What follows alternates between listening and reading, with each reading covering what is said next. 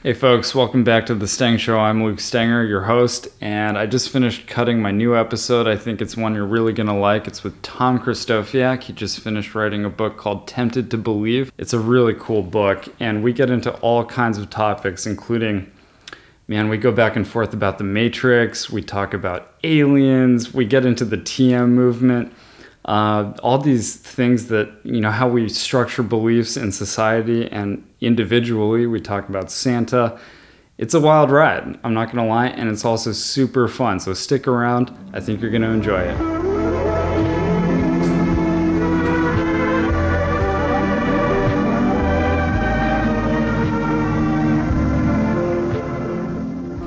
Ground control to Major Tom. Hello. Welcome to the show. Thanks for being here. Thank you for having me, Luke. I feel lucky today. Of course, I know you and I grew up with you, and we spent many a Thanksgiving at your house. That's right. And I've got the photos to prove it. yeah, you do. I admittedly I only got about a third of the way through your book, so I hope to learn a lot today. But I'm absolutely loving it. I was really excited because I felt like I think you and I probably have a lot in common, and I'm just curious to pick your brain about your philosophy and why. So why now with the book? Why now? Well, I could tell a story if you want me to take a few minutes. I'd love to. Yeah. Okay. So, yeah, why this book? Why now? Whatever. How did it happen? I was on an academic career a long time ago. I got a degree from Harvard and Cambridge University, and I was on an academic track that I'd probably be a professor.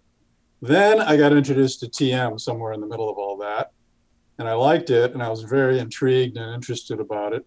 And I decided to abandon my academic career and pursue something that I thought would be more significant and practically helpful to large numbers of people.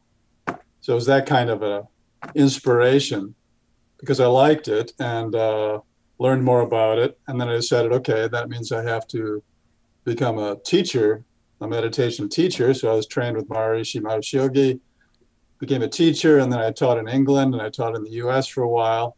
And then Diana, my wife, and I, what happened was, as you know, Luke, there was a huge gathering of what we could call advanced meditators in this little town of Fairfield, Iowa. The population was about 9,000 at that time, and about 7,000 or 8,000 people came to town from all over the U.S. and parts of the world.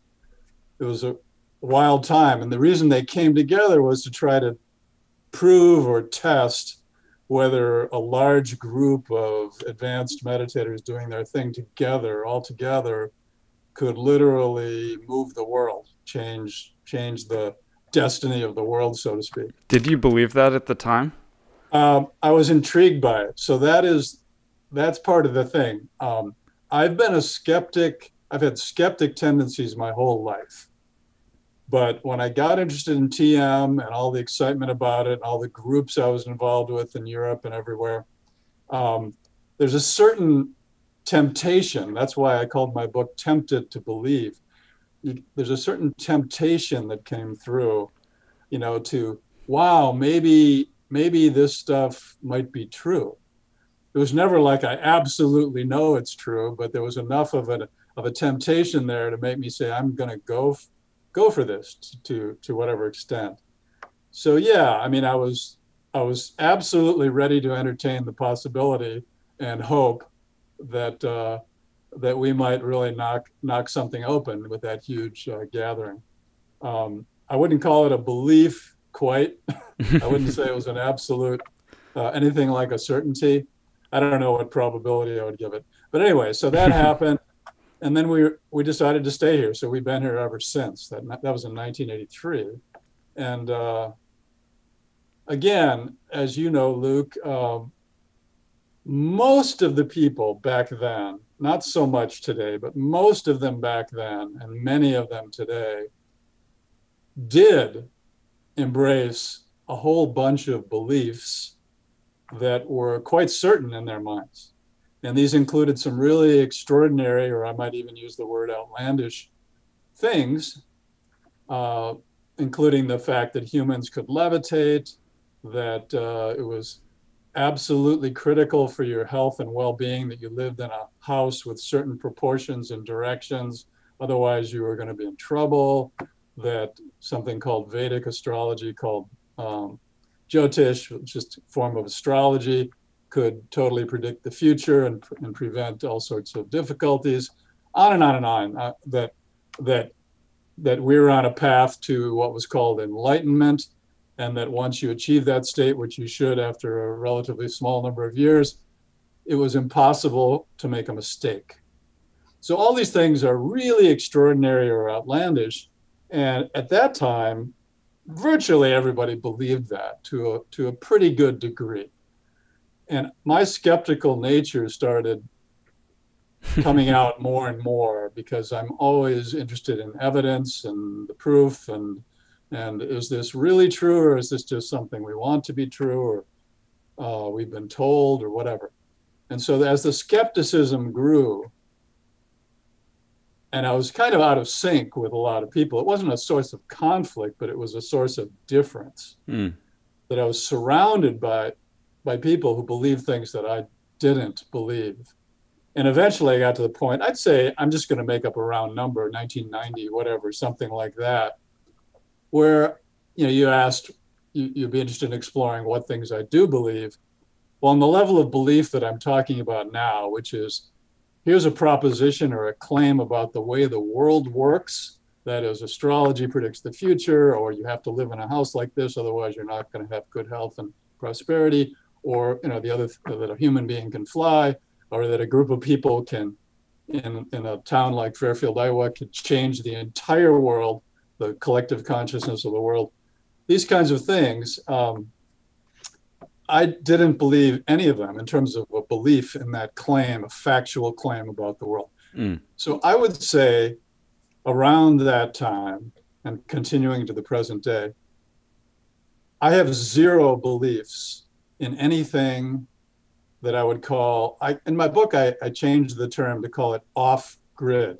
Right. An off-grid belief, which means it doesn't participate in any kind of a scientific, rigorous, open process of trying to determine what can be shown to be true versus what we want to believe for other reasons. And so at that point, so those kind of beliefs, again, as I said, I think I have zero of them.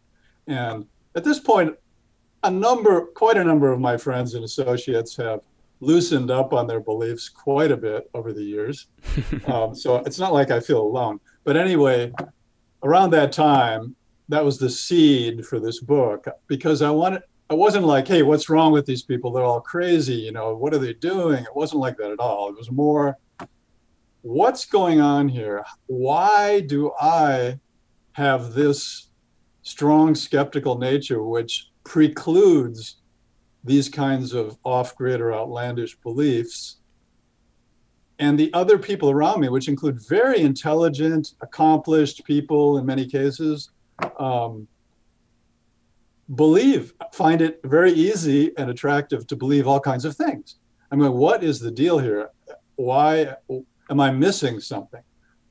So that was the quest, not to prove anybody wrong or to prove that I'm right in my viewpoint, but to say, what is the nature of this difference? Just to explore why I am the way I'm not talking psychologically, but how did I get here? But I mean, what is the deal that my mental makeup goes this way and prevents all these beliefs from landing and taking hold? And that's not the case for so many other people. And it's obviously not just Fairfield. It's just that was the seed for me because I was surrounded by it. Yeah, it's super relatable to me. I find myself usually in the skepticism camp, and it's so easy to associate that with being a killjoy. Like, right. Everyone's just like, what the hell, man? Just go along with it. And, I like probably my favorite pastime is to just like pick apart commercials, and I'm just really annoying to be in the room with if we're watching our favorite TV show on Hulu. Or whatever it is, because I'm just like, oh my God, and look at that writing. It's just absolutely absurd. I'm not going along with this. Right. But, your story, as you just told it, kind of begs the question. You're still a practitioner of TM, a Transcendental Meditation, for the listeners who don't know what that is. But so what's the draw to you now, Well, or has been? the draw to me in the beginning, in the very beginning, to meditation, to TM, was the possibility that it would have real effects that you could actually experience and gain benefit from. And it wasn't so much in the beginning. It wasn't like some idea of enlightenment or some special powers or abilities or anything like that drew me originally. In fact, TM in the early days distinguished itself, particularly in the early days, distinguished itself from other spiritual or meditative things at the time by having an interest in scientific research of one extent or another. And way back then, when I first learned, there were only a few studies, but there was one in Scientific American by Keith Wallace that gained a lot of repute. And so that was very impressive to me. It wasn't just people talking about some amazing esoteric thing. It was, here's this process that does sound somewhat esoteric, but look at this. There's some evidence that we're gathering. We're interested in evidence and we're gathering. And so I said, great, this is the one I'm going to try, because there were others around at the time. And then I found it did have benefits. I'm talking really pragmatic benefits. I like the settling down, the expansion, the release. I think these are, for me, these are healthy, these are restorative, very useful technique. And so, granted, when I got more and more involved in those early days and became a teacher and went on all these, advanced programs and things, surrounded by people who are completely devoted, as I said, there's this temptation to sort of start to go in for some of these more extraordinary claims. And, but as those, faded away from me, I'm still left with the same thing I had in the beginning, which is I like doing this. I think it seems obvious that it's good for me just subjectively. I wouldn't be at all, I have never been studied, but I wouldn't be surprised if you could prove that it's doing something good for my body and mind. So that's it really for me. And not just a personal thing, but I don't teach TM anymore, but not that I wouldn't, but I'm not. I think it's not just me. I have no reason to doubt that it would be similarly useful for almost everybody, just because it's so simple and straightforward, and its effects are so normal but beneficial. So that's why I'm still doing it. But it's absolutely absent of any of the extraordinary or far-reaching claims about it. Yeah. I mean, do you think it needed the sort of mythical, the mystical elements to package and sell it and make it as popular as it was? I mean, it's like, hey, look at the Beatles. They're an authority. All these various things. If you were to just say, yeah, it just gives you deep rest. There is no enlightenment. There is no levitation. I mean, then where would we be? Well, that's a really good question, and I think it has a lot of different things we could talk about.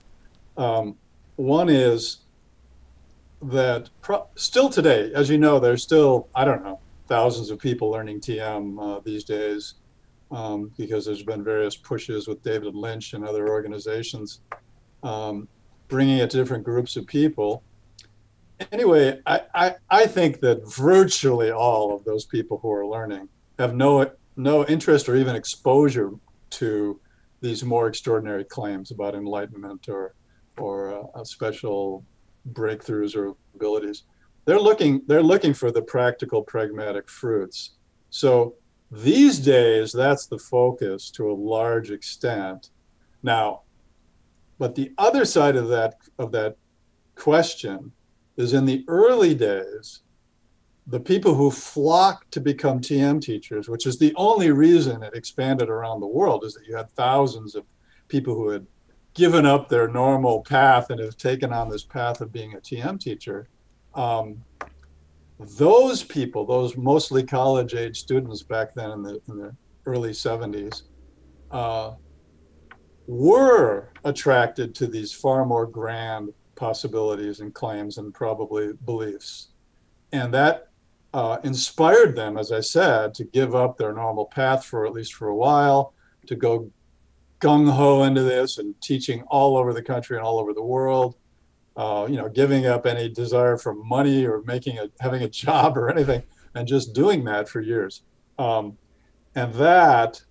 those founding groups that made TM shoot to the top of the heap in terms of these kind of activities back in the mid 70s, that was because it had these grand claims, because the people who were teaching were so inspired by that. Yeah. And then similarly, founding this community in Fairfield, Iowa, there's still probably a few thousand people here, one way or another, related to this. The people who, like me, who gave up, job. My wife and I gave up our jobs in Wisconsin. We just moved here with no particular prospects, as did thousands of other people. And they wouldn't have done that just because it was a source of deep rest and benefit for the physiology. They wouldn't upend your life and start a brand new life in a new community. So yeah, it was critical. Now, another question is whether that was kind of marketing or whether it was legitimately offered by the founder, Maharishi. Sure, he's a good marketer, there's no question. So when the Beatles came on, great deal was made of that. Not so much by him, but by the press and everything. And I'm sure Maharishi was happy to ride that wave. And touting the scientific research, that was a way to sort of make it interesting to Westerners. He was happy to do that. But as far as the extraordinary stuff, the claims about levitation or enlightenment or all these other astrology, all these things, my sense is he just totally believed that stuff. And so he wasn't, so to speak, trying to push his thing by all that. He actually seems to me to have believed that, and then his followers believed it as well. Right. One thing that I got to in the book, you're talking about the Matrix, and I wanted to give you a little pushback on this. I think you kind of asserted that most people would opt for the true reality, which I see very little evidence of that. I think, people are glued to their phones. I mean, there might be some argument to be made that we are in a simulation like the Matrix, and that these are just incredibly tempting things, the temptation of the senses, and all of this could just be a hologram. I am not even remotely convinced that the majority of people would say, no, I would rather eat the gruel and be on the little submarine that is fighting all the robots. But maybe you could elaborate on that some more. That's great. That's great. I have absolutely no evidence for the claim that most people would not choose to plug in to a really good Matrix type experience. Yeah, like Cypher did in the movie. Choosing to do it, knowing that it was totally imaginary and that he'd be there for the rest of his life. I don't have any evidence that's true. And I'm not saying I'm not believing it. I'm not saying this is a fact about life. My sense is that even though, I think I mentioned somewhere that we all will escape reality, so to speak, in lots of ways. I mean, going to the movies, what else is that? Unless you're like unless you're a filmmaker and you're doing it as, you're partly just learning and doing a critique and keeping the illusion at bay in a certain way at times, I'm sure, when you watch films. But most people, that's not what they're doing. You just give me a break. People say, give me a break. You take a vacation, you just do something. Maybe you take some drugs, you do all kinds of immersive things, partly to enter a different reality. But so we all do that. We don't have any compunction about doing that. But at least at this point, most of us, by far most of us, are still rooted in the real world a large part of most of the rest of the time. And yeah, the question is, if you really were given the choice, like tomorrow or today, okay, we've got this stuff totally worked out. You can plug in, and these massive trillionaires have made sure that everything's going to be solid and good forever, and you don't have to worry about anything. It's not going to go down. It's not going to cause some problems. We're going to keep you healthy. Just plug in, forget about the so-called real world, and just float in this other reality forever. In other words, goodbye permanently to everything you ever knew that you would consider to be real. Let's say, your mother, your friends, your world, everything. That's gone unless they show up in your electronic world. I don't know. It's hard for me to believe, and maybe you do feel differently, that most people would say, go for it. Well, I would absolutely opt for reality. Mm-hmm. But I do in some ways feel unique in that regard amongst my peers. But I don't know. I have a sense of how tempting it is. And my take on this reality we live in is that, I don't know, this is just conjecture. It might not be reality at all. I actually feel like the Matrix is alive and well, and people often opt for an easier, whatever direction takes less responsibility. I don't know. I mean, these are all just, yeah. I think you're right. I mean, that people do those things. How extreme they would go, I don't know. But and your point about, is this reality that we're in? What does it mean that it's reality that we're connected to? Is a fascinating thing, because obviously on the level of physics and anything you go that's deeper than our superficial experience, in terms of what's really going on here, it's so incredibly different from what we seem to be dealing with, what we call reality. That's one of the most fascinating things about life, that we have this thing which seems so palpably real on many, many levels, and yet it's completely different from the fundamental underlying reality that exists, but it's somehow congealed and cohered in a way with our nervous systems that we can live in and relate to this thing that we call reality, and it works. It functions as if reality. It's not like there's black cats that walk across your field, that like in the Matrix, and oops, a glitch. A glitch. Yeah. It's coherent and consistent, and it is what it is. And now, whether we should have some special allegiance to that thing that we're living in is a really interesting question. I mean, the difference is, I think, that the reality, what we are living in right now, is not something that some human being concocted or created for us. It is, whatever it is, it's this more organic, emergent, unpredictable system that we are living in, that is our life and is everyone else's life together.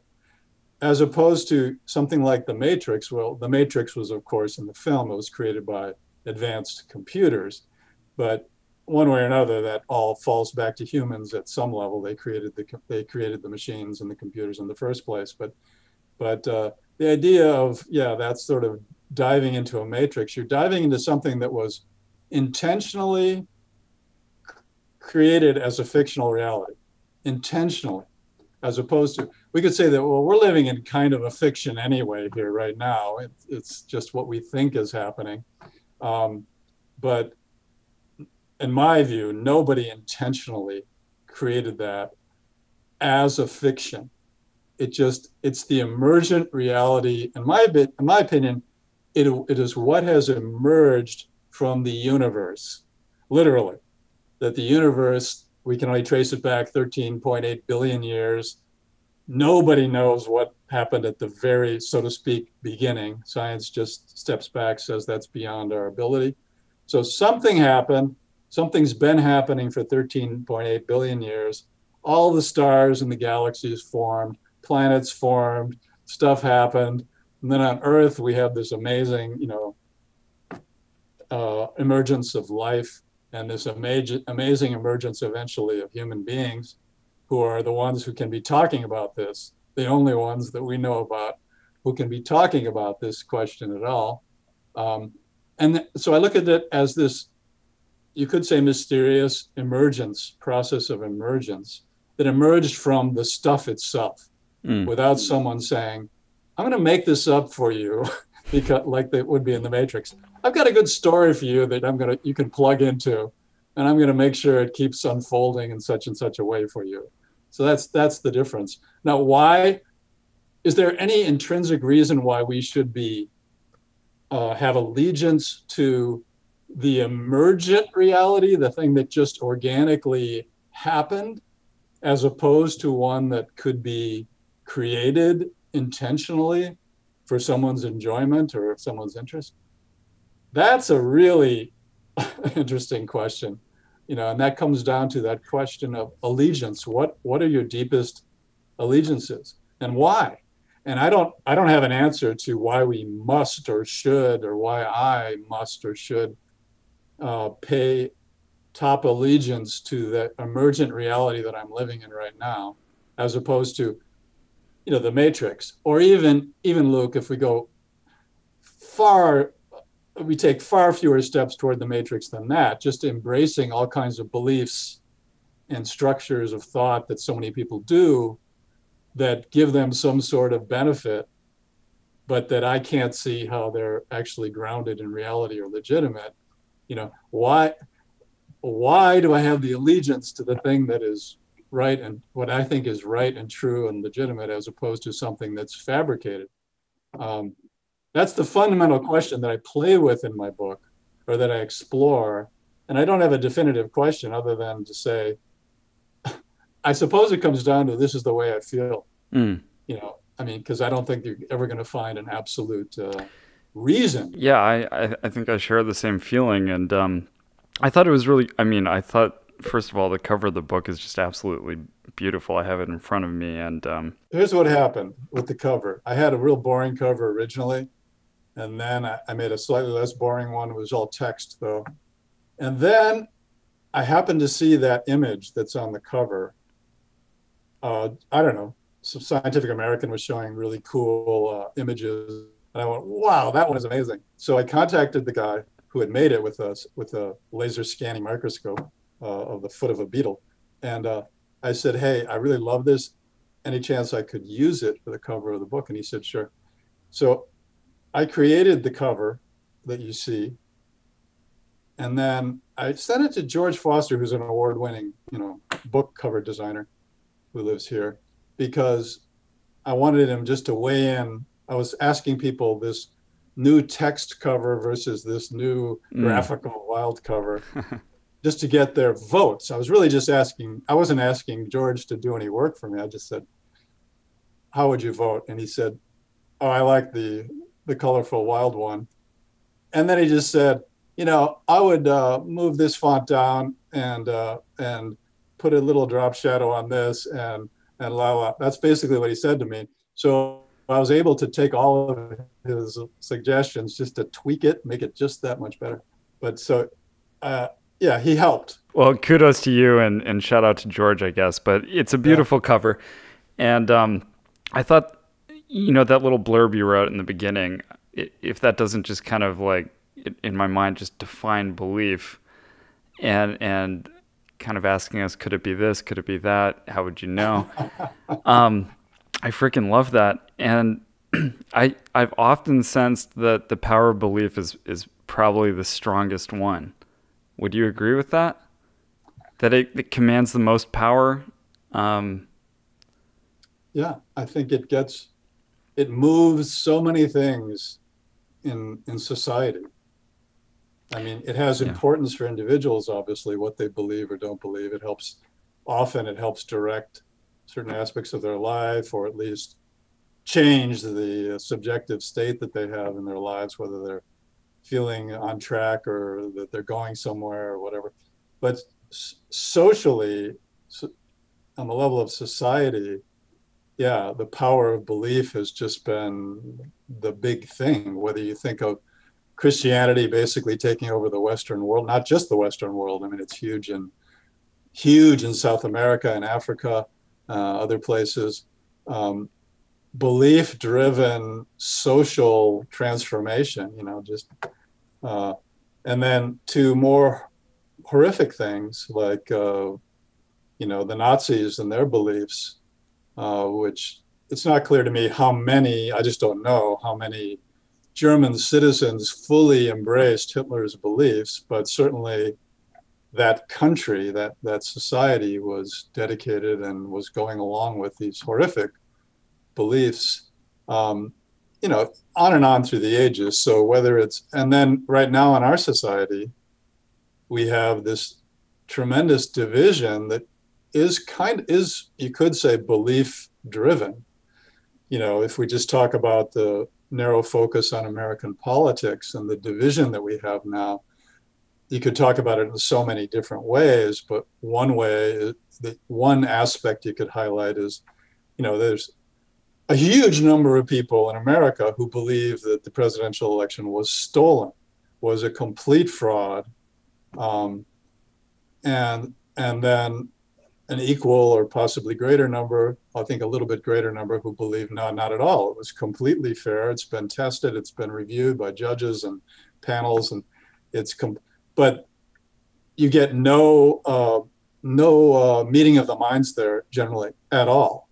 I mean, that's just one example, as we know in the political spectrum now. The opposing beliefs that at the moment are causing some concern, in terms of it's not just normal political divisiveness that we've got going on. It's that sort of stymies legislation and so forth. I mean, we've kind of been aware of that for a long time, but it's getting much more heated than that. You've got threats of violence, from various parties coming up now. In other words, your beliefs are so wrong that we have to do whatever it takes, including violence, to get you out of here, because our beliefs are the right ones, and our beliefs are so important, and you think your beliefs are so important that we've got to come to blows or violence, possibly, to sort this out. And that's, of course, happened in the past, Civil War and so forth. All through society, you have two groups that believe completely different things, and it can lead to violence. Yeah. I I wanted to get your thoughts on the general trend on social media right now, which is basically censorship, is a big thing.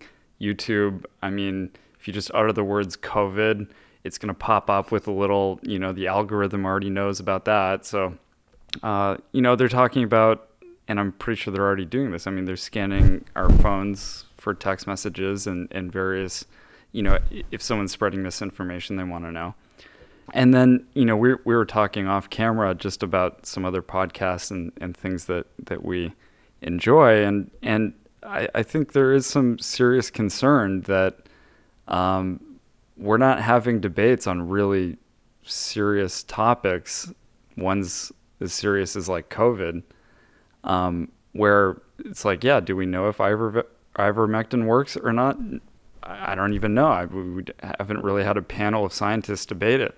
That's disturbing. I don't like that at all. What are your thoughts there? I mean, should social media be censoring us to some degree and flagging misinformation? Should a higher power be doing that? It's really a big, tough question, isn't it? I mean, Yeah. um, you know, some people will say, "Oh yeah, these social media giants are just liberal bastions, and they're just clamping down on other people's ways of seeing the world." That's one way, and to some extent, that may be true. Although you certainly don't see Facebook wasn't doing any of that in the earlier days. It seems more that it's being fueled by the fear of government clampdown if they don't. You know, there's always saber rattling that unless social media starts refusing misinformation, so-called misinformation, you know, that then the government's going to step in and do whatever they think they can do. So those are some of the motivations uh, as to why that, so to speak, censorship may be happening. But you know, if you take a more liberal or libertarian view that people should be able to be exposed to anything and decide for themselves where they stand or how they react to it, which has a great appeal, and that kind of freedom and openness of all media has a great appeal. What that assumes, well, probably any kind of libertarian view assumes that the people, the consumers of all this stuff, have the wherewithal to tell the difference between something that is legitimate, trustworthy, or not. Now, that doesn't mean are they stupid or are they smart. I mean, obviously, the people vary on that spectrum as well. But it's also how much time or even interest, but even just let's just talk time, does the average person, the average busy person who maybe is a single mother or whatever and has kids and is trying to homeschool them during COVID and has a job, and how much time do they have to try to verify anything? Just like you said, Luke, you know, you don't even know, I don't know what the bottom line is going to be or even is today about ivermectin or other things.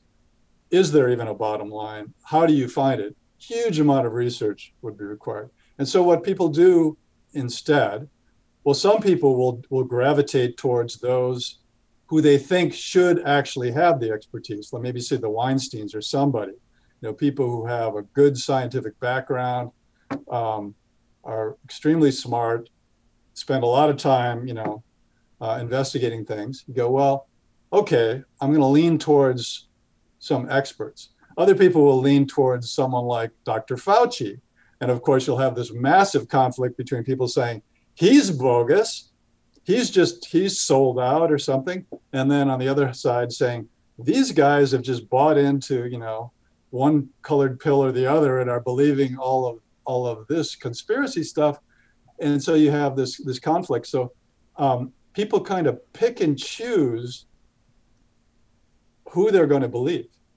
And then they go with it because they don't have the wherewithal, a lot of people, to, and it's not even clear how you would, if you even had the wherewithal, to figure out all this stuff for yourself. Now that's one thing in the cases of where you have experts on both sides. But as you know, in the 2016 election and other elections, it seems to be the case that Russian bots and agents did all kinds of stuff on social media just to try to mess with the minds of some of the voters in a way that they thought would be advantageous to their own country. And if you're really good at this, as the Russians and Chinese and others are increasingly getting, you can put into social media things that sound good and powerful to certain groups of people, but have absolutely no basis necessarily in fact at all. They're not even putting forth, you know, really credentialed experts. They're just putting out incendiary things that people also get attracted to. So it's an unbelievably difficult problem. And again, as I said, if you could trust everybody to walk through that forest of craziness on all sides and come out with something that is defensible and realistic and worth accepting, then we wouldn't have a problem. No one should be talking about any kind of, so to speak, censorship or interference. But we don't have that. And so now we have these halting attempts to kind of interfere with the free flow of information. Yeah. But what do you think? I mean, how could this be done? That's a really good question. I don't know. But as far as listening to podcasts, I do a lot of that. I really, really appreciate getting two sides of an argument. I went down a rabbit hole of listening to Christopher Hitchens in all of his God debates. I loved that. Right. So I just consumed everything that for a really long time, and Sam Harris does some too, which are really entertaining. But I really benefit from diving into it from both angles a lot, and find myself in many ways playing devil's advocate, that I feel very comfortable in that space. But I'm a creator on YouTube, and I don't want to feel like something's out of bounds necessarily, or that, for a lot of people who have more prominent channels, they're getting demonetized. And in some cases, their very livelihood and ways of earning money and all this stuff just get completely yanked. In many cases, it's a robot or an algorithm that's doing that. A human being has done nothing to actually listen to the content and kind of place it in the greater context of things. So that, I don't know, to me, that's like extremely disturbing. I find myself getting very little enjoyment out of Facebook right now. It used to be a way to kind of connect with friends, kind of see from a distance what they're doing, say like out of state. And now it's just extreme bashing of people's opinions and beliefs. So I've kind of taken a back seat to social media. If I'm not doing something like we're doing today, then I won't get on and I won't share something. Because it's getting ugly. Yeah. Well, see, if most people were like you, in the sense of you have a lively interest in hearing both sides, exploring it in an open way, and obviously we all make our choices in the end, and that's how it should be. And I would have no fear of you being exposed to anything, on YouTube or social media. People with that kind of an approach, you may end up with different decisions than I would, but that's all right. I mean, as long as we have a fair, open, evidence-based, in my opinion, evidence-based approach to some of these controversies. But as I said, the problem is, and I think this is why we're getting this difficult quasi-censorship going on, is that most people aren't like you. Either they don't have the time or the interest or the inclination or the orientation to pursue these difficult questions and actually be interested in the pursuit, even. And so you have people who are easily, and that's been shown to be the case, in those Facebook attacks, so to speak, that happened in the earlier elections. It's been shown in media that you put out some really incendiary thing that maybe is baseless, but it's just put out in just the right way to the right groups, and it just goes wild. You get tremendous numbers of likes and shares, and people glom over to these groups. So people are ready to do kind of a hair trigger response to something that just moves them in some way. And that's the problem. If people are going to be jacked around that easily, that has major repercussions for society, for our elections, for everything. Yeah. And that's the tough problem. But as I was saying, unlike you, most people, I don't think, exhibit even an interest in sorting through things. They'd much rather just react to whatever comes their way and go either yes, no, and then go that way a little bit more if it's a yes, or stay away if it's a no. And they gradually move into, a camp, so to speak, in that area. And and that's what's going on, which is sort of the opposite of an investigative, open, exploration of reality. That's just uh, a reactive response to stimulus. And Yeah. a lot of times the stimulus is Yeah. That's the problem. engineered to move you one way or another. Well, And it works. yeah. So we were talking about, how do you package and sell TM, but I wanted to come back to the cover of your book, which, someone could look at it, and I think you alluded to this about it, but someone could look at it and say, wow, it's just so beautiful. Like, I believe in that. Or, like before we read the little excerpt, my mom and I were like, what the hell is that? Well, it's amazing. I love it. We had no idea that it was at the foot of a beetle or something. But, getting back to that, belief is powerful, and to go a step further, like the people who control it.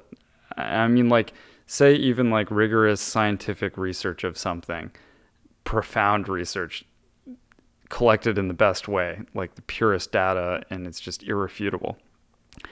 Well, then you're still like telling the story. You come back to the village and you're like, hey, like we did this. It was incredible. It was also on Pluto, like, and it turns out there's sunflowers over there. Like, or I just dropped an F-bomb on. We maybe censor that, but like, like human beings are so fallible. Like, how? I mean, does any of this give you hope? I mean, did you write the book and I don't know. Did it alleviate some depression or induce it? Well, none of this depresses me, to tell you the truth. I mean, I have the concerns that we've been talking about, but it doesn't depress me. I mean, maybe I should be, but I'm not, I mean, I certainly have friends who are, for a lot of reasons, not just personal, but about everything that's going on. But I I just feel good about the approach that everybody probably feels good about their own, but I feel good about the approach that I have, to explore what's real and what's true and what isn't.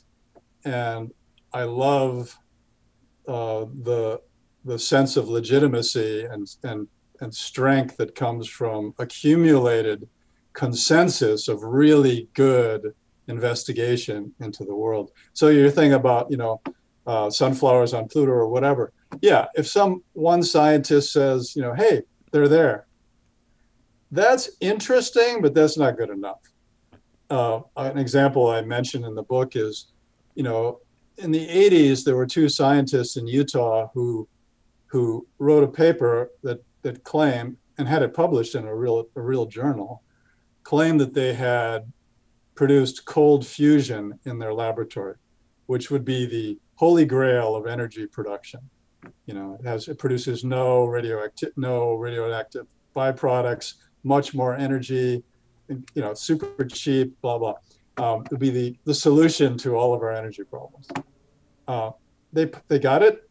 They did the research. They got it peer reviewed. It was published. It had massive publicity, in the media, and then nobody could reproduce it. And so it went down the drain. And that's what happens in science. So if one guy says there's sunflowers on Pluto, and then the next three guys, assuming they could actually all go there and check it out with some spacecraft, and go, no way, man, that must have been some dirt on your lens or whatever. It's just not happening. It goes down the tubes. And that's how science works. It doesn't always happen super quickly, but these days it tends to happen pretty quickly. Because people, if it's really interesting and really important, people jump in. They either want to prove or disprove, or they want to take it one step further. Usually that's what they want to do. They want to take it a step further.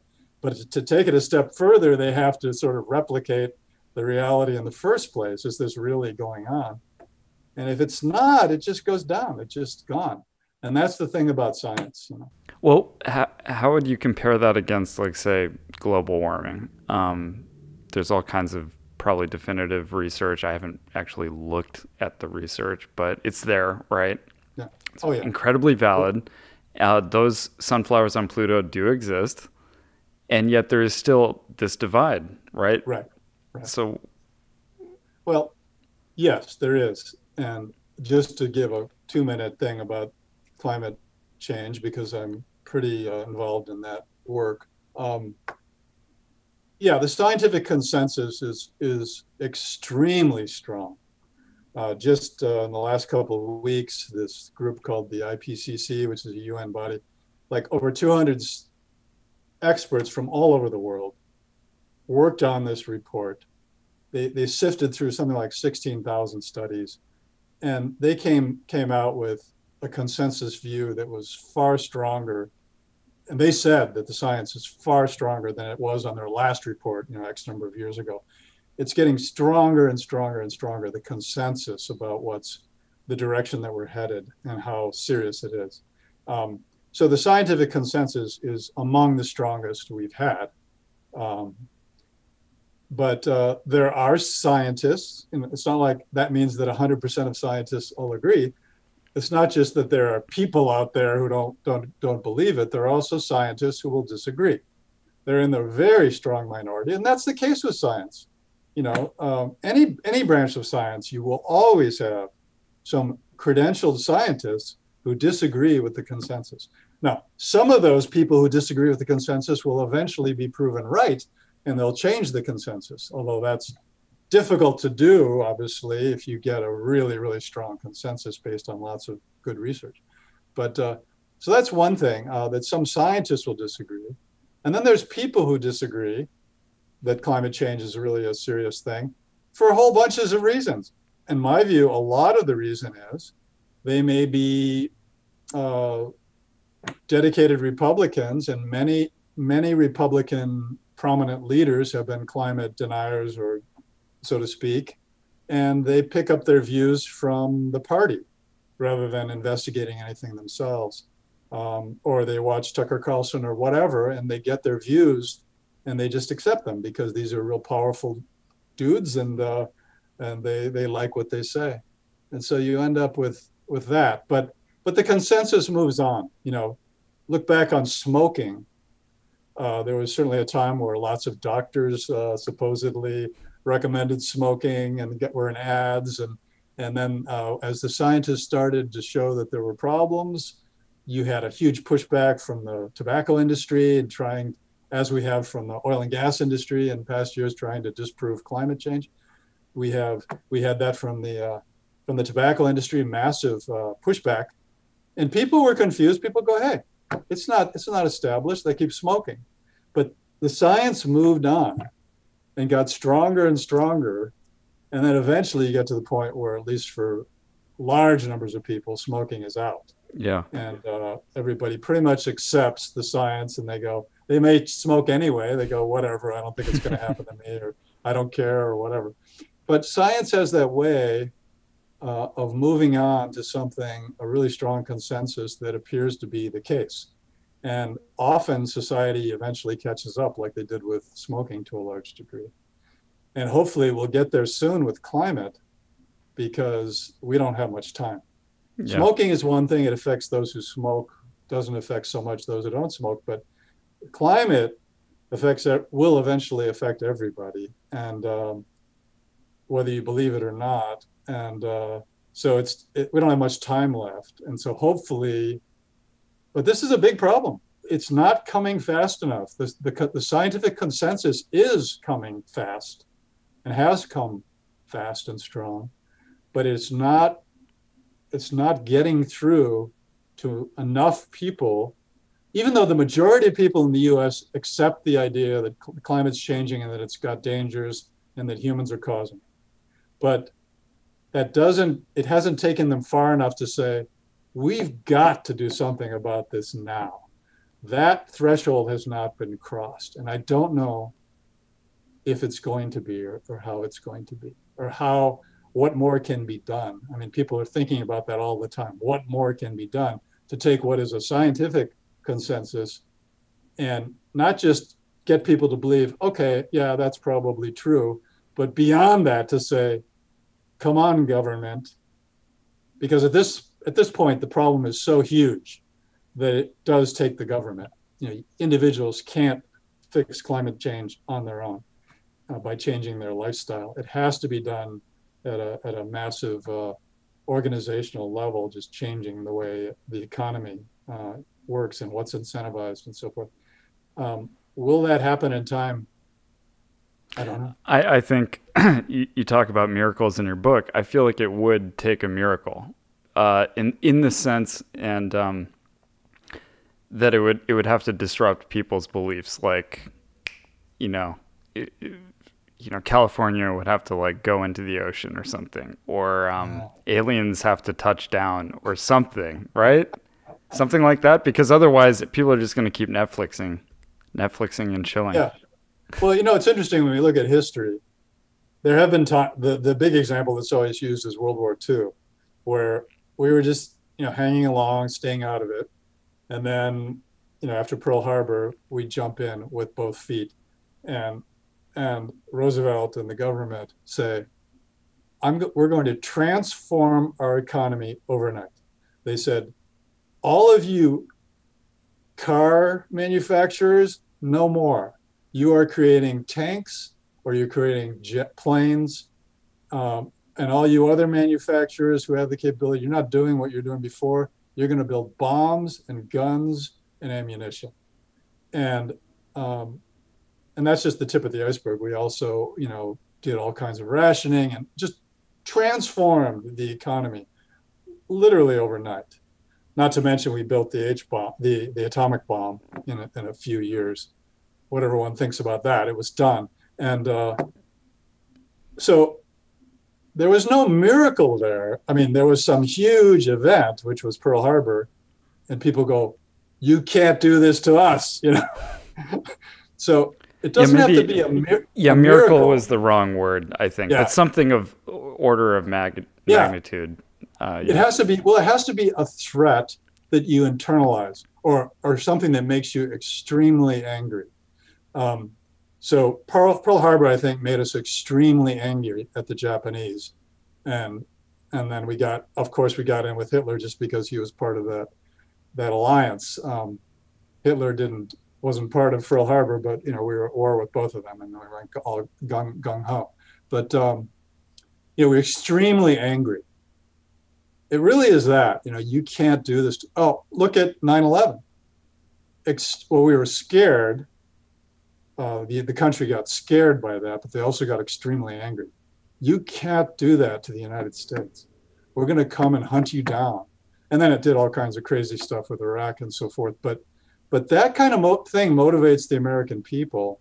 If we go back to the Civil War, there was an attack on Fort Sumter and things. Okay, there were individual things that maybe people said we can't accept that. But fundamentally, there was this totally just different approach to what's right, what you should be able to do or not do, as far as slavery and so forth. And so that's a little different. It wasn't like we came up north and just started, killing you all. It wasn't an attack on us that made us feel scared. It was a moral, to a certain extent, a large extent, it was a moral transformation, saying, okay, we're willing to lose some hundreds of thousands of our boys for what's essentially a moral cause, that is to save the Union and to stop the slavery. So that's interesting, because that's more of a moral or your allegiance. What do you value? And your values were enough to make you rise up and do something extremely hard. Now that's sort of more how climate change is kind of in the middle there, because it's values. It's like, hey, humanity in general, including us in the United States, are going to get whacked more and more and more in more terrible ways if we don't put the brakes on and reverse this. So it's like, that's not good. That violates our values, that humanity shouldn't be heading towards suffering. on the other hand, it's kind of like an attack, but it's not an attack by an enemy. It's not like, oh, those Japanese or, or those Osama bin Laden. There's no singular force that we can get mad at and fight. So that's lacking in the case of climate change. It comes down more to the values-based thing. And it could be a fear-based thing too. But what it's lacking is the anger-based thing. Now, some people try to instill an anger-based thing like, oh, the oil companies have been, deluding us and giving us bad information. They knew this was going to be happening. So they try to turn it into an anger-based thing, but that hasn't caught on at this point. So the question is whether our human values will be enough to get us out of chilling with Netflix and the business of our daily lives, because we're relatively comfortable, most of us. It's not. Of course, people were relatively comfortable at Pearl Harbor too. It's not like Americans were having a bad time at home. But this one thing, they go, no, we are going to stop this, and we'll pay a big price to stop it. But so I don't know. Nobody knows what's going to happen. But the science is on the side, But it's all a matter of marketing, if you want to use that strange word. Yeah, the way you package things, to make them more attractive to people. To move them. Yeah. It's all about moving them. Yeah. Yeah. I'm curious how your book relates to you as a parent. Like, I remember growing up, like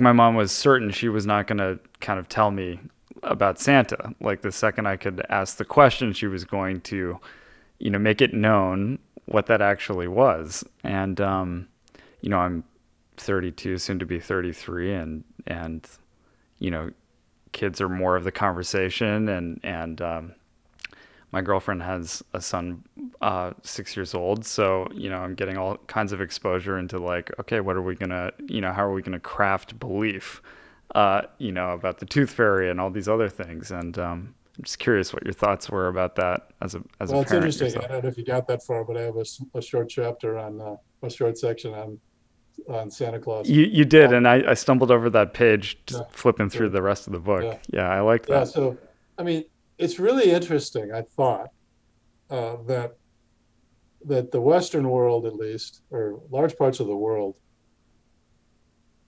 unlike your mom, go out of their way to instill and preserve a belief in this guy, Santa Claus, that's completely outrageous. I mean, it's fun, and it serves lots of cool purposes as a story, but it's not like a story. It's not like you're reading them a fairy tale and, oh yeah, Hansel and Gretel, whatever, dragon stuff, because the kids know that's not really true. But this isn't like that. This is like really true. This is the way it works at Christmas. This is going on, and we instill it, and we want to instill it, most of us, and and in my life, when my daughter was young, 5, whatever age, I remember our house on 2nd Street. You've been there, that old house, and one Christmas we set up some elaborate thing where we had a tape recorder, saying ho ho ho or whatever, and Annie was upstairs, and doorbell rings, and something goes ho ho, and we go to these lengths to make it, to sort of fool her, or not to fool her, because she believed in Santa Claus, but to make it seem that much more evidence-based, real. So we go to this extent, knowing that it will go away at some point, which it does. Whether early or late, we admit, either a friend tells them, or the parent eventually gives in and tells them, or something happens, or the kid just goes, this is bogus, this can't be true for this and this reason, and it goes away. And so that easily goes away and is replaced by reality. The kid wants reality. He likes Santa Claus. That was fun, that was cool, but he wants reality more. Otherwise, why would he even ask the question? Or, there's some degree of, is this real? So there's that deep desire to be connected with reality rather than really rewarding cool stories about reality. So the kid goes through that. We instill it, he rejects it. But as I said in the book, that doesn't translate into the adults later similarly being dedicated to reality and rejecting other things that are attractive stories that have no evidence behind them, but they like them because of that they're rewarding for them. They do something that they like. They enrich their life in some way, just as the kid's life was sort of enriched by Santa Claus and all that in the early days. So they maintain the pattern, even though they went through this, Tooth Fairy is not real, Santa Claus is not real, Easter Bunny is not real. All these things are not real. Like, okay, there's reality and there's stories. But then they graduate to more stories, and those stories, for probably the majority of people, last forever.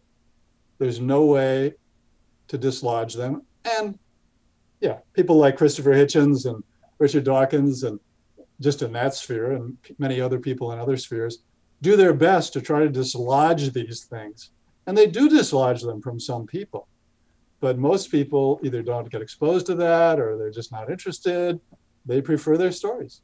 Yeah. And so they keep them. But, like I said, with our daughter, that was probably before I became more and more, committed in my complete skepticism. So I certainly went along with that typical American game. Sure. I'm curious I don't know, are you an atheist?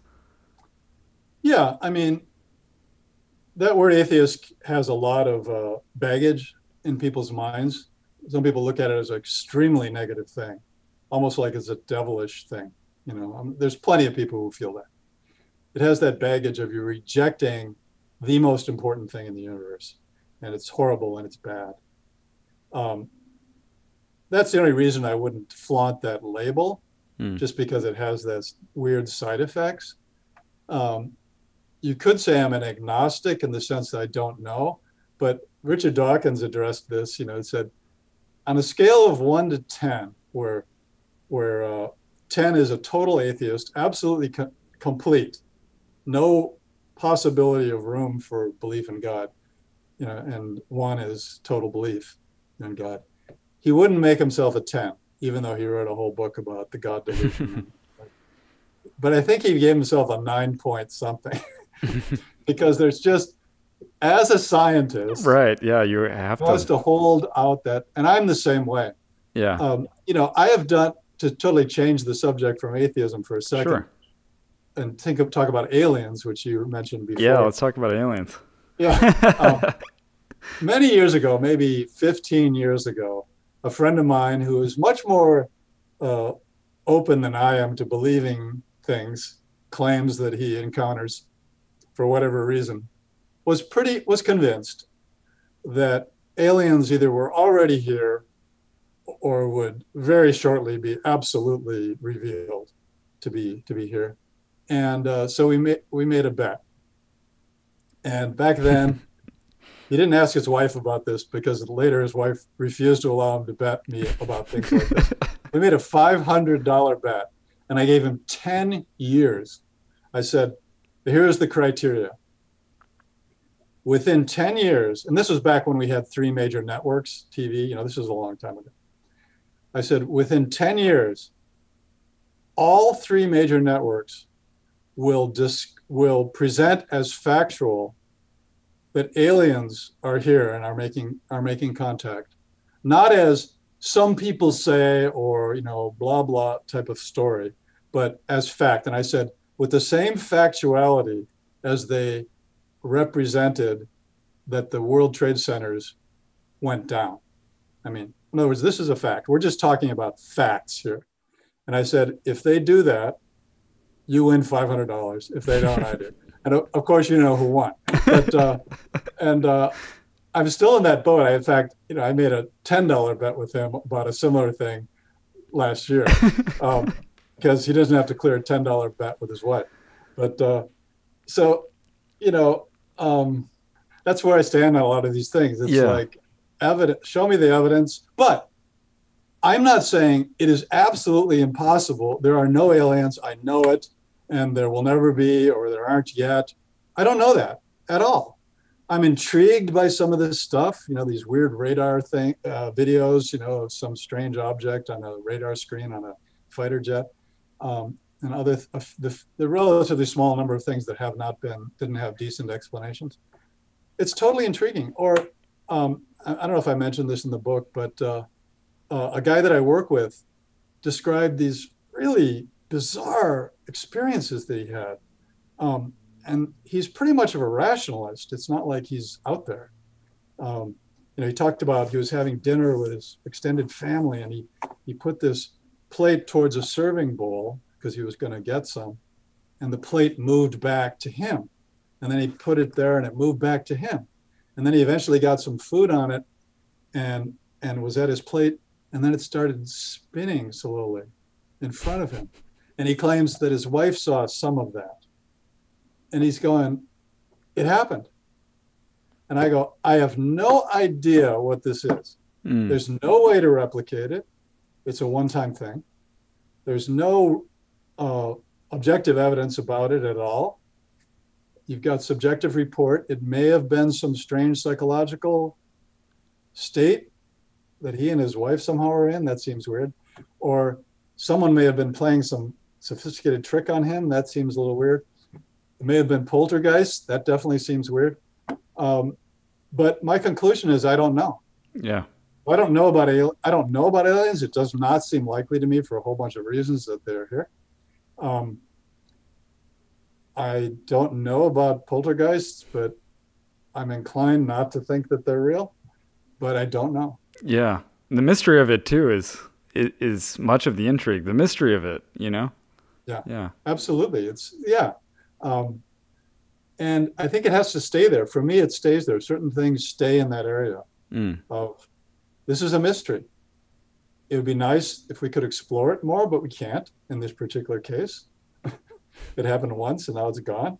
With aliens, we can continue to try to see what evidence there is or there isn't.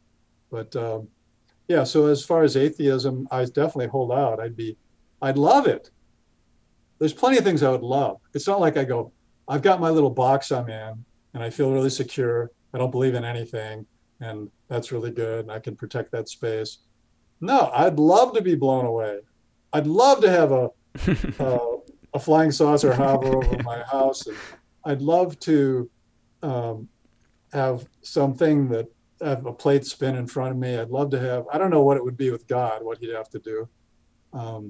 It'd have to be pretty strong to. Again, I resonate with everything you're saying. I think I share those sentiments. But Sam Harris was talking about atheism in the sense that, like I think he gave the example of if I kiss my daughter's goodnight, and tomorrow might not come. I embrace these moments so much more without them being propped up by some sort of afterlife, that it almost takes away from this finite human experience, which I thought was extremely profound. Like if you strip away the story, then these moments are absolutely precious. Right. Yeah. That's really, really true. And to me, it's bizarre that the promise of an afterlife, especially heaven, you can talk about the reincarnation path, or you can talk about the heaven path. That's sort of a one-way ticket to heaven, and that's the end of it in most Christians and Muslims and so forth. But it's this bizarre thing that we have no idea what it really would be like, or whether we really would like it. By definition, it's supposed to be the greatest thing in the world, to be in heaven. But we have no inkling of what that could possibly be, to be in some eternal state, of something or other, adoring God or whatever, forever, with no change. And our life has all been about change and growth and struggle and overcoming and just the diversity and richness of our life. And that pretty much, at least in the conventional sense, would be absent. Never in a heaven, but nevertheless, yeah, it's been this thing that somehow justifies and enriches people's lives for millennia. And that's just completely bizarre, as opposed to, now that may be in part because people's lives often in history were not as comfortable and as ours are. So we have the ability, Sam Harris has a comfortable life and he's kissing his daughter goodnight, and a lot of things in his life are very good. And that makes the richness of the moment all that more wonderful than if you're literally suffering or starving or, or sick or whatever. So I can see why through history, a lot of people look to something else to redeem what's essentially a very difficult situation down here. And that's still true for obviously lots and lots of people, that it's difficult. And it would be nice for them. It is nice for them to believe that there's something better coming. But you're right. I think that for people who are not in that situation, or even people who are in the midst of great challenges or even suffering, but still can appreciate the richness of the moment as it is, and the possibilities there, and the fact that they're conscious and aware and they're part of it, and they're also involved in creating the next moments. For those that have the wherewithal to be there, to be present to that, it's certainly something far more attractive to me than some far off reward that will somehow redeem all of this. It's funny because for a lot of people, I think through history, this life is just this weird preparatory ground. It's not the real thing at all. And you just got to get through it and follow the rules and hope you get through it in a good way so that you can go to the good place afterwards. So in that sense, it was a devaluing of our lives here, because they're merely a staging ground for the reality coming later. And if you don't have that, then yeah, you've got the opportunity to connect with the richness that is here is all the more important. What was the biggest challenge in writing the book? Well, I suppose it was deciding how to frame it. I have one guy who reviewed it who ended up by saying it seemed like it was a bit of an apology for my skepticism rather than a uncompromising assertion of it, which is sort of a abstract way of saying, yeah, I wasn't asserting my skepticism, or let's say asserting atheism, something like Christopher Hitchens would, or Harris did, or Dawkins and other people did. There's no bones about it. Hitchens' book was God is not great, how religion poisons everything. Right. Yeah. That's just what he's going to just wail on it. Yeah. And that was absolutely not what I wanted to do.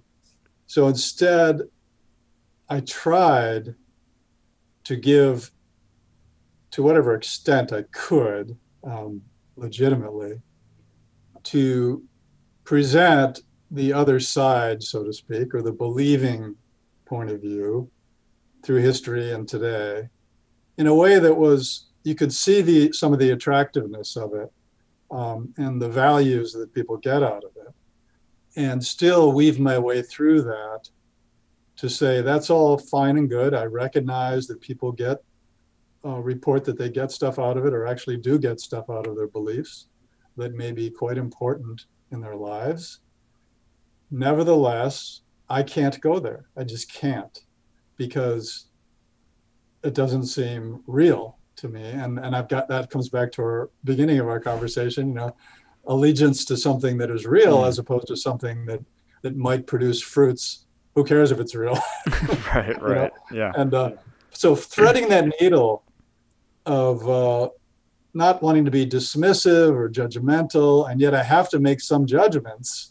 So it was a complex thing. I mean, it was fun. It was an interesting challenge, but yeah, that was probably the hardest thing. And I think it worked, even though there will be people like that reviewer that I mentioned who said, you don't seem to be giving me a full-throated, uncompromising, view of skepticism. Yeah, that's not really what I was exactly trying to do. It does seem that the readers that I've gotten responses from so far resonate with it in various aspects of their lives, whether they're involved with TM or not, or whether they have that kind of a history or not. Everybody's got questions of belief and reality and evidence and truth in their lives, and they're having to sort all that out. And every day, if you're awake to what's going on, it's kind of like every day that you've got to make some choices about what seems right and what seems real and what doesn't. And so, well, I think you skillfully and artfully did exactly that, and just kind of like honestly share the landscape of belief and approached it very scientifically. I really appreciate that, and I can't wait to finish the book. I know there's a lot more that I haven't gotten to yet with it, but how do people acquire this book? Well, it's on Amazon. So the easiest, there's two ways to see it on Amazon. One is to type "Tempted to Believe." Do you have the book there? You want to show the cover? I do, yeah, absolutely. And we can even bring that in later too in the editing of it. But yeah, it's a wonderful book. I'm so glad you wrote it. Thanks. And I'm incredible. They could type "Tempted to Believe," which is the main title in Amazon, and it'll come right up. Or they could just type my last name, which is harder because they have to know how to spell it, and then it'll come right up. But there's two versions out there, just because I put out an early version because I wanted to get it in the hands of just a few people to get some early response. And that way I could get a physical book. So that's up there. And unfortunately with Amazon, once someone has purchased any version, it stays there forever. I'd love to take it down because it's just slightly confusing, but it's not available anyway. So the colorful one, the one you just showed, the one that's available is the one. So yeah, it's just on Amazon, right? Terrific. Do you think down the road there might be some more books? I don't know. We'll see. We'll see how this one goes. I'm just at the beginning of trying to get the word out. We'll see how much time I have for that. It's a big process, and how lucky I am about certain avenues. And if it takes off more, then I'd be more motivated to do more. I hope it catches on like wildfire, man. I hope it spreads, and I'm really grateful that you did write the book, and it's something I'm going to cherish. So good. Thank you very much, Luke. Yeah, thanks so much for being on the show, Thom. And I hope to talk again soon. Yeah, I really enjoyed it. Thanks for having me. Yeah, thanks so much, Thom. That's the end of it, but unofficially, thank you.